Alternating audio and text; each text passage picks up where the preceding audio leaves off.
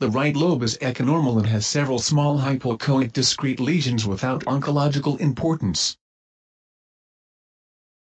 A large, echonormal nodule occupies almost the entire left lobe.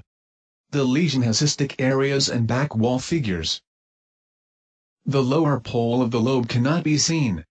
Now, we asked the patient to swallow, but the lower pole did not come into sight. The nodule shows intranodular vascularity both on color Doppler mode and on microflow imaging. The left submandibular salivary gland had a hypoechoic, inhomogeneous mass.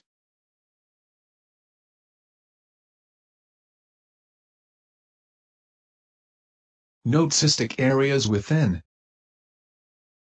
Intranodular vessels are demonstrated.